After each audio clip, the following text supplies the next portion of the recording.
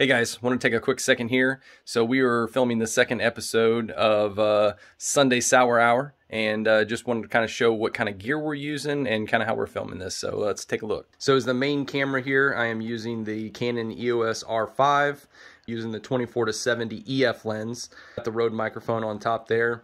And then for the secondary camera here, I actually got the Canon C70. I actually have it set up in vertical mode, so this is what I'm actually using to post to social media. I actually have my phone set up on this tripod here just to kind of have a secondary look. Atomos Ninja 5 Plus that I'm using here just kind of helps us be able to see everything.